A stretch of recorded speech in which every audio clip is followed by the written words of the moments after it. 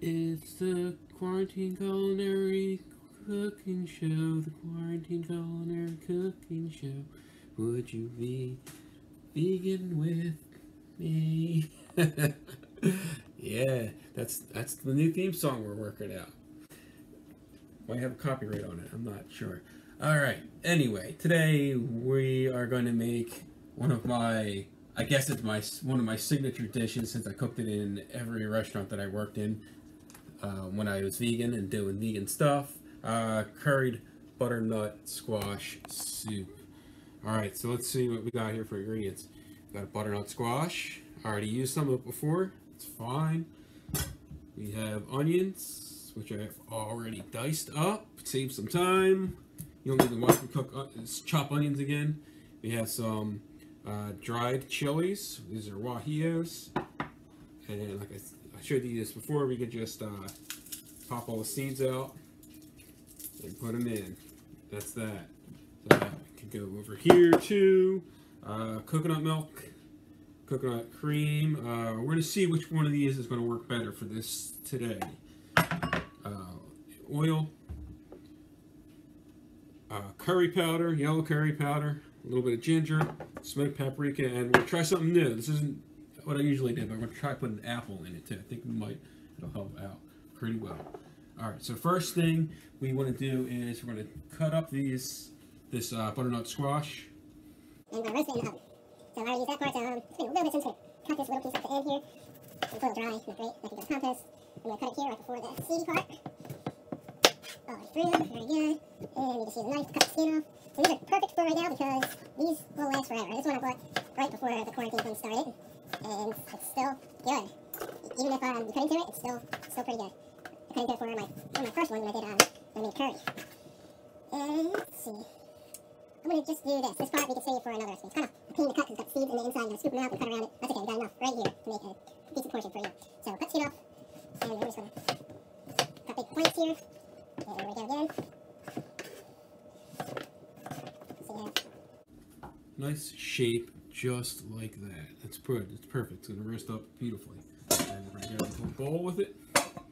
You know how to put things in bowls, right? Alright, so then I'm going to do a nice amount of oil.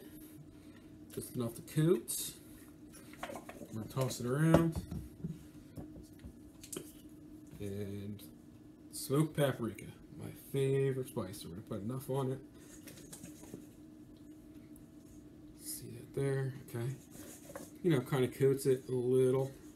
And that can go away. And yellow curry powder.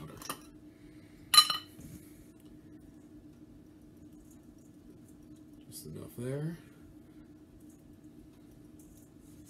And toss it around. Make sure it's even, nice and even. Do a little bit more. And a little bit of salt on there. You don't want to forget the salt things ever, unless you don't eat salt, then you don't want to put salt on it.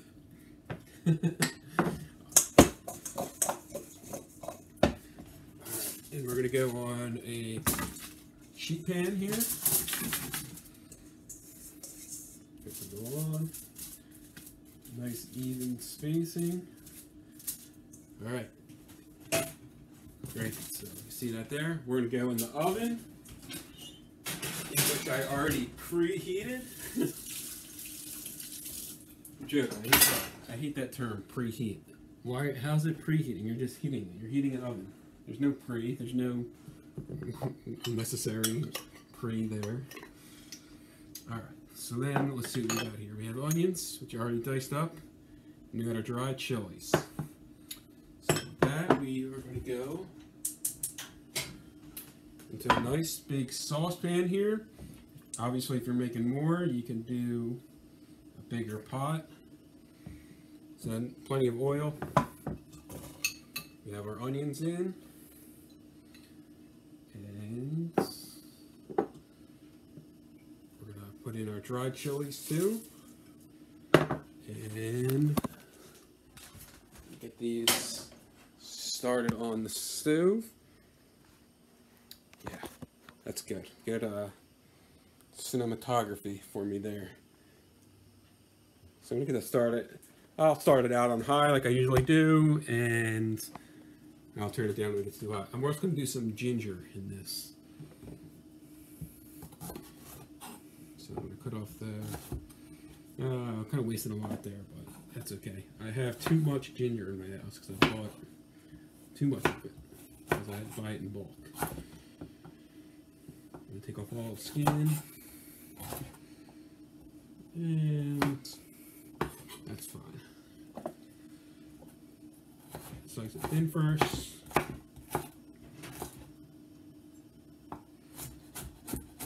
This way, this is all going to get pureed. So the onions were a rough chop. And this is a rough chop as well. So it's all good. And it's going to come over here. That's what we need, a big close-up on my big face. Alright, yeah, okay, guys. Alright, awesome.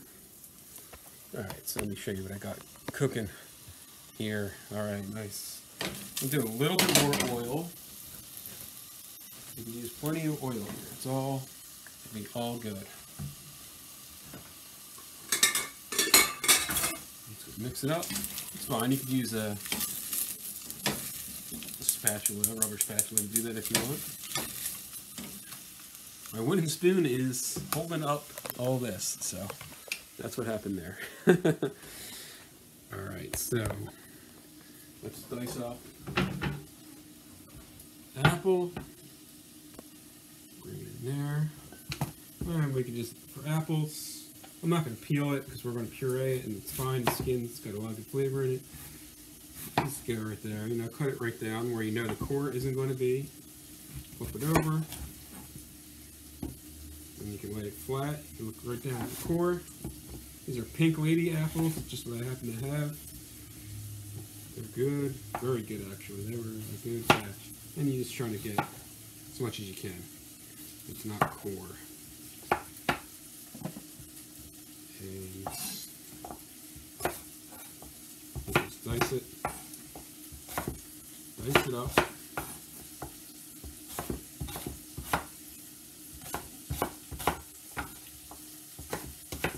And let's go check on our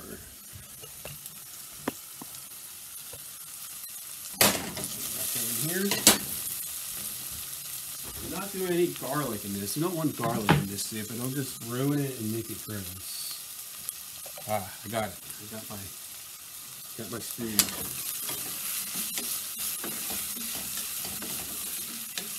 So what's going to happen here? These onions are going to cook. They're going to get nice and clear, and these chilies, these Guajillo dried chilies, are going to get nice and bright, and that's how you know that they're ready. And I'm going to throw my apple in. Let that cook just for a minute.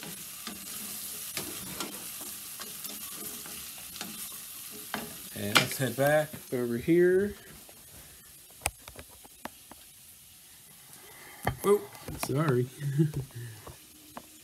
So, we have two things here, two different products, same brand, coconut milk and coconut cream. The difference is, let's see, total fat is 15 grams per serving for a third cup. There's 5 of those in there, so do your math there. And this is 18 grams of fat per serving, so this is a lot thicker, a lot fattier. I think for today we're going to go with the regular coconut milk. There should be enough. We do about 1 can. Can opener here. Get in the shot.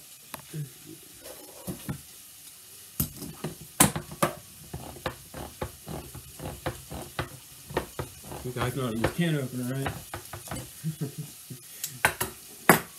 Alright. So that's open. Come back with me over here.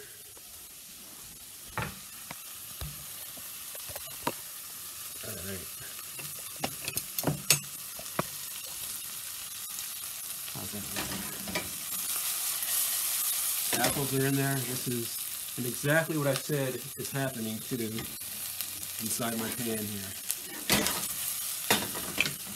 And what we're going to do, we're going to add our stock. I usually use Better Than Bouillon No Chicken Base. It's a great brand. I was out of it, so and that's okay. Instead, I just compensate it with just some miso. So I'm going to do a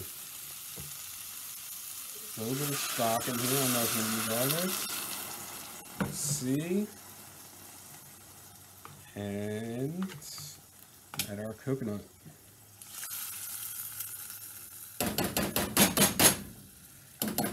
Get all that out. So that's going to mix up real good. And we're going to do a little time jump here because our butternut squash is still roasting. It's going to take just a bit in the oven, probably about a half hour to 40 minutes to roast until it gets nice and soft. So we're going to do a little time jump, and we're going to come back. Now a word from our sponsor. Every kitchen needs that one thing. The one thing that can make your cooking experience just a little bit better. Blue polka dot ceramic chickens. With a blue polka dot ceramic chicken, you can change your kitchen into a place of happiness. A soothing experience. This ceramic chicken can make your culinary experience more fun and more positive. So, get yourself a ceramic blue polka dot chicken. It can change your life. Alright, real quick. Just want to show you what was going on here in my hand. So this is what this looks like right now. I love it. It's my favorite thing when you cook coconut milk. It bubbles up and it's all foamy and delicious, and we got all of our chilies and stuff in here. And that's going. And we're going to come back.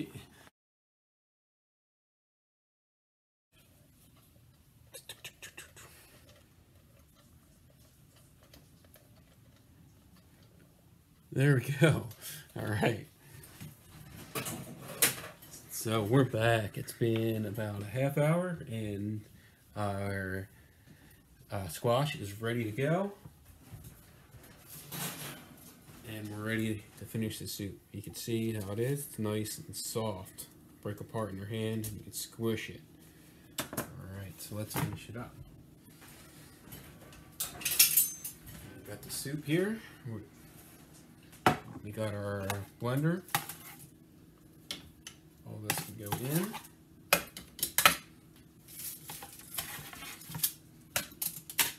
Great. Perfect. And just going to ladle this in. We're trying to get all the chunks. Actually, I'm just going to go right in because I know this is the perfect amount of liquid for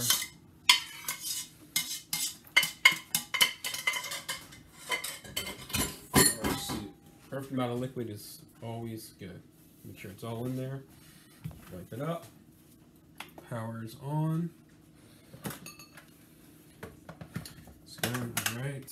And I'm just going to do it the highest setting that you could possibly do.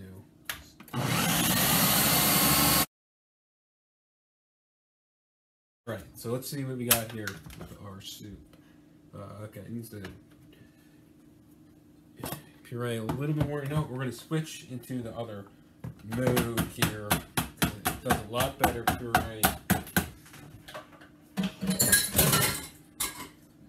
going to try using one of these here. I'm just going to dump it right in.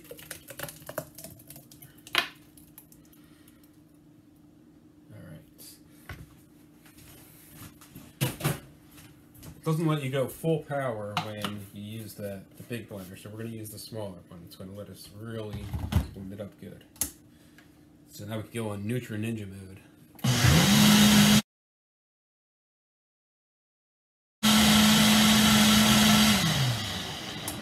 Alright, you can see all the chilies are more pureed up now.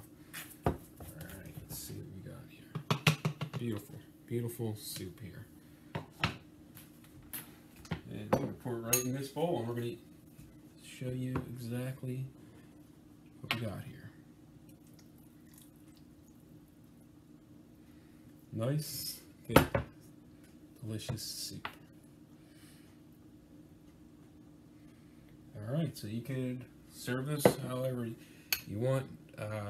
What I usually do, this is, yeah, it's like I said, this is one of my signature dishes. I've done it in both of the restaurants that I worked in as a vegan, and it was always a special around autumn time, around fall, and always sells very well. And also we do a pumpkin carving contest. My wife and I and my son, we did it this year, and we always serve this.